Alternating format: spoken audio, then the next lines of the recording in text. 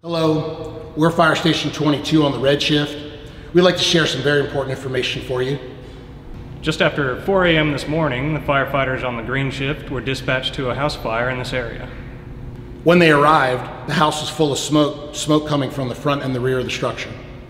The occupant had already escaped through the bedroom window, and thankfully there were no injuries. But this was a close call. They had no working smoke detectors in the home. The crew quickly made their way inside and found and extinguished the chair that was on fire.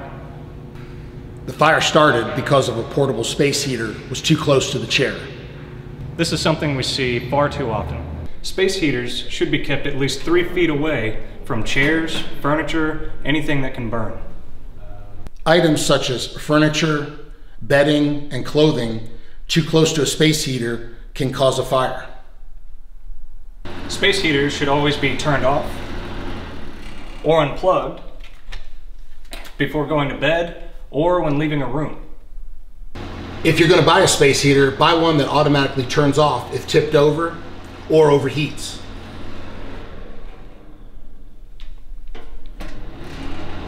And please, make sure you have working smoke alarms in your home. And smoke detectors should be in every bedroom, outside of every bedroom, and on every level of your home. And remember to test your smoke alarms every month by pressing the test button until the alarm beeps.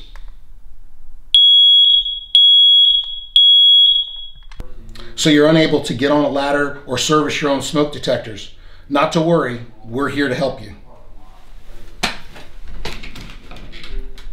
We even provide and install new smoke alarms free of charge. And if you need a new smoke alarm, we can install them for free. It's 405-316-BEEP. That's 405-316-2337. So remember, space heaters need space, so keep them 3 feet away from anything that can burn. And please have a working smoke detector in your home before you go to bed at night. Your very life may depend on it.